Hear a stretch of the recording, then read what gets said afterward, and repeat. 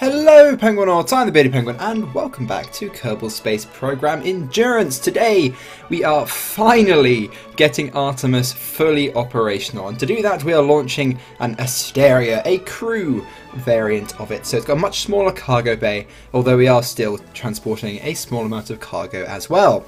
Some quite heavy cargo, in fact, which is why we needed these extra side boosters to actually get it into orbit. So it's looking a bit more like the Falcon Heavy now, rather than the SpaceX Starship, but you know, it doesn't really matter. It was just sort of almost coincidental that it looked as close as it did. But yeah, I just wanted to have that kind of fully reusable launch system, and it is still fully reusable as these boosters, unlike, you know, previous rockets I've been using, like the Albatross 15, on solid rocket boosters, and they do have parachutes all over them so that we can recover them. So, who have we got on board of this magnificent spacecraft? Well, we've hired 7 new engineers because, of course, Artemis is an off-world rocket production facility first and foremost, and we want to increase our productivity. So productivity is sort of a stat which is generated from the stupidity level of the engineers that you have on board your base or your space station, and certain parts boost their productivity. So the workshop modules and stuff tend to boost their productivity by a factor of 5.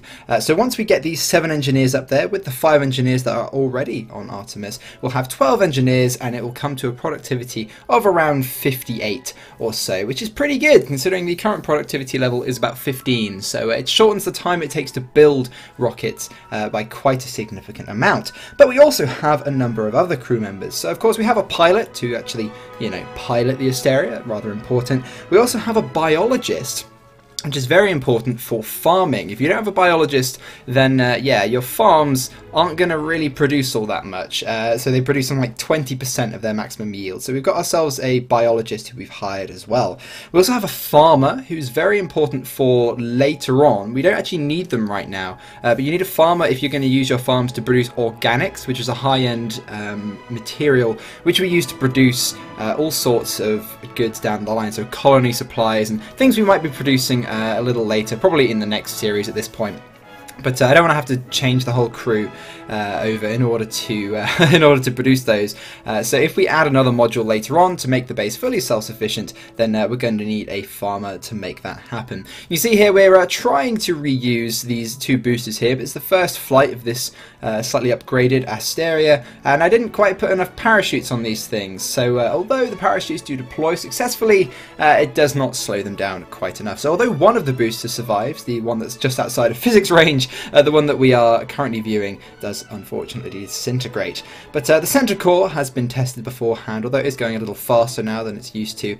So we do put a little bit more fuel for the boost back burn, just to slow it down a little bit more so it doesn't burn up on re-entry. And the last 2 Kerbals we have on board of the Asteria are a medic. So another Kerbal we don't actually need right now. A medic's only useful if you have an actual medical bay, and those essentially reduce the hab timers. I say reduce, they increase the hab timers of the Kerbals. So if the Kerbals are getting homesick, you put them in the med bay and it makes them better again. But it consumes colony supplies. That's not a resource we can currently produce. You need organics, material kits and specialized parts. So we need another module to actually produce organics and then produce the colony supplies from that, if we wanted to make it so that our Kerbals could stay up there indefinitely. And finally, we had a little bit of space left. We have enough life support to almost support 18 Kerbals, so I thought, we'll just throw one more on there. So we've thrown a colonist in there. Now this isn't someone that we hired. We didn't hire the medic either. These are Kerbals that we rescued on rescue missions way back in the beginning of the series and have had no use for them up until our colonization efforts now. But colonists are quite interesting actually. They don't have any specialized skills whatsoever. So Beardy, why are you launching one to Artemis? Well, I've found out, and I'm finding out a lot of things about USI colonization systems through trial and error. Using the Pioneer and Logistics module on the base, we actually produce funds, science and reputation just by having the base on the surface of Nemesis. We actually produce that, and having different types of Kerbals boosts the rewards that you get. So having pilots increases reputation, any kind of scientist, so biologists, farmers and the like, all increase the amount of science you get, and having engineers or mechanics, technicians, there's different variants of engineers that we could get, they increase funds. Colonists, however, they don't have any specialised skills, so they can't repair anything or increase productivity or anything like that, but they boost funds, science and reputation yields all at once. So if you have a bunch of colonists, then you can actually be producing quite a hefty amount of funds, science and the like. And I think the amount of rewards you get increases the further you go. So we're getting a fair bit from our colony on Nemesis once we actually land the crew there. But if we, for example, made a colony on the Wasteland, or, you know, all the way over in another solar system, we would get some monumental rewards. And that's actually the incentive for building colonies in USI. You don't actually necessarily get contracts to build them, but using the resources that you mine and gather, and also the rewards from just having the colony there, that actually provides the incentive for building the colonies, which I think is really quite interesting. It's not very well explained at all. A lot of the systems of USI are obscenely complicated, and I still don't fully understand all of them, but we are eventually, you know, we are getting there slowly but surely. It also turns out that there are 3 different sort of ratings of a celestial body. You've got the geology rating, the botany rating, I think, and then the habitability rating of the planet, so, or, you know, moon obviously in this case. So the more mining you do, you gradually increase the geology rating from 100% up to, I think, 500% is the maximum, and that gradually increases the yield of your drills. The botany rating or whatever increases the yield of, I think, of science labs and stuff, and also gets better yields from agriculture and the like. And from having agricultural modules and also having colonists and stuff, you increase the habitability, I think, of the body that you're on, and that very gradually decreases the amount that hab timers actually play. So if you get the habitability of a body up to 500%, then whenever a Kerbal is landed on that body, it's actually considered colonized, and their hab timer freezes. So as long as you've got the supplies to keep them there, they can stay there indefinitely. And that actually gives us a goal, because once we get to a new world, once we go to a new solar system, that is the aim, I think. So I finally got the full-on aim, which is for the next series, which is going to take quite a long time, but we need to get a world to 500% habitability, which means having numerous colonies all over and transporting a lot of Kerbals there, a lot of colonists to increase that habitability rating. And then once it gets to 500%, they won't want to go home. That world is considered colonized. And I think that is a pretty lofty goal, but something we can manage.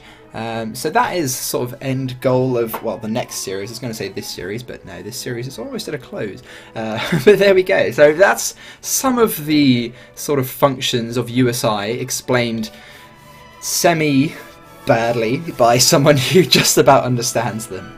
But you can see here we finally landed the Asteria at Artemis, and we've transferred our crew into the base. And what we're doing now is transferring the rest of our cargo, because I found out at the end of the last episode that yeah, the productivity of a module is directly tied to the amount of machinery in the module. So machinery is a resource that you use very small amounts of, something like, you know, 1 a day, in order to just keep things ticking over.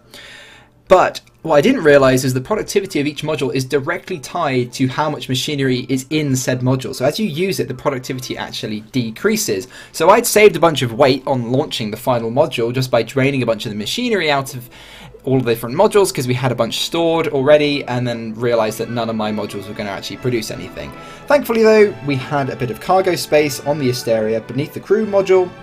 So what we can do is fill the base up with machinery and get everything to its peak efficiency. So now we can also upgrade the reputation of all of, I say reputation, the experience of all our different Kerbals. And as you see there, we've got our colony rewards as well. So now we have a bunch of engineers, 12 engineers on the base. We're going to be producing a lot of funds, something like 300,000 funds every 30 days or so, which is certainly not insignificant whatsoever. You can see there the hab timers or so, we can keep them up here for about a year. They're not fully self-sufficient when it comes to supplies, but their supplies will last them 2.5 years, so we can resupply them every time we recycle the crew, so it's no biggie. So, we have a bit of science to play around with because Morningstar has still been researching a bunch of different things. So what we're going to do is go and research the free electron laser and a bunch of the different beamed power technologies. So free electron lasers allow us to beam power across the solar system, and essentially means we don't need to have any power generation. So this is integral to our plan. What we're going to do is build some huge solar arrays, beam the power using soft X-rays, because X-rays can go much further. They've got much better range. You know, the yield you get from them doesn't decrease much with distance, which is important when you're going to another star. And however, you don't want to go for hard X-rays because the efficiency is really bad. So soft X-rays are a sort of balance. And you can see here, this is the reason why we needed Artemis. This is Bifrost 1, the first element of our Bifrost array. And you can see this thing is absolutely massive. That is one giant folded up solar collector.